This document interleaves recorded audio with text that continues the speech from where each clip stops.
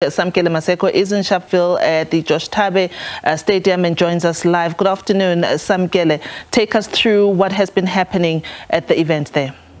Well, at this event, there was an issue of the generators not kicking in when there was a power outage, and an additional third generator had to be used from Mr. Arthur Mofokati. But in essence, the president also had to cut his speech short due to the rain that was here, heavy downpours, which forced the president to essentially cut his speech in half, but also spoke about how human rights are being observed by this administration, how you have the right to vote, to choose the government that you want, the right to have economic activity, saying that as much as there is huge unemployment within the country, but the employment statistics since the dawn of democracy, they have doubled. Also speaking of the service delivery issues and challenges that are there within this specific area of Sharpeville, Mfuleni is saying that they have pumped in a lot of money to sort out the sewage issues within this specific municipality, and that those who perished in 1960 on this very day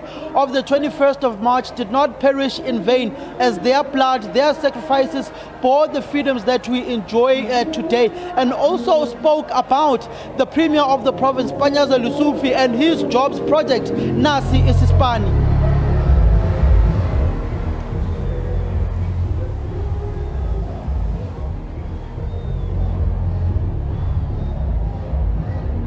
But obviously we have not yet been alone in this particular production. Our colleagues, Natasha Phiri, has been covering the political aspect. You saw earlier on that Action SA leader Herman Mashaba. You also saw Bossa leader Musi Maimani. You also saw Ace Makashule and Mzwanele Nyonso. They were alongside, and our colleague Natasha Phiri has been covering that particular aspect. At this point in time, she has also gone on to the EFF event that is being addressed by Mbuyiseni Ndlozi, the CCT member of the EFF. Over to you, Natasha. Well, thank you very much, Samkele. Of course, like Samkele is saying, he's quite correct. As SABC News, he's been covering the official program by the president. And of course, I've been trailing various political parties that have come out here to commemorate and remember those who lost their lives 64 years ago.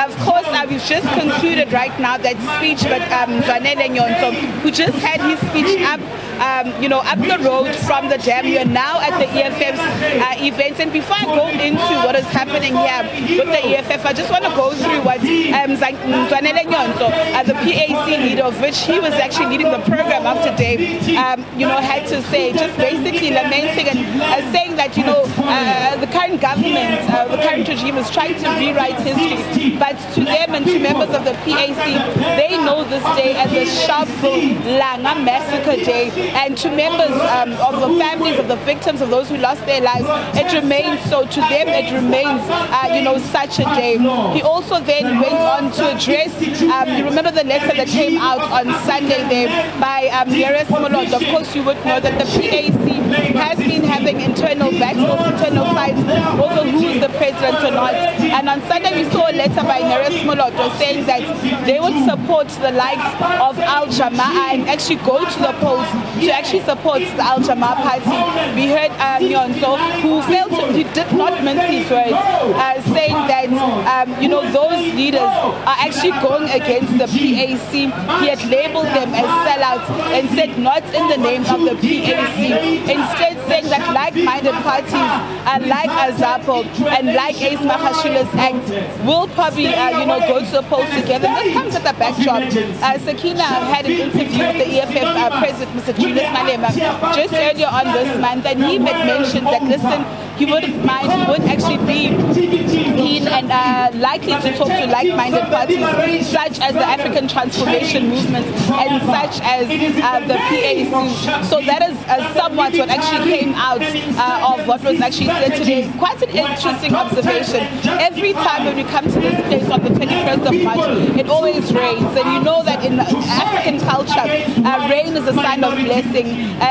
Just also to add on this point, we heard Mr. Tekiso, who was a survivor on the 1964 Sharpeville Massacre, saying that every day on this day it actually rains. And back then in 1960, the same weather that we're experiencing right now, that was the same thing, saying that God is probably washing down the blood of all those members who actually lost their lives. We have now currently just come to the EFF's, commemoration just down the road from the PAC, and we said in those actually currently speaking. We do want to speak to the provincial chair of the EFF in the province, and shortly, and of course he'll just also give us the sentiment of the EFF. As you would know, that their main event today, they have their manifesto launch in the Eastern Cape. So as SABC News, do trust us, we've got you covered in terms of all these political parties that have come out here today in their numbers to actually, put their political differences aside, put their ideologies aside, and remember those who lost their lives in 1960.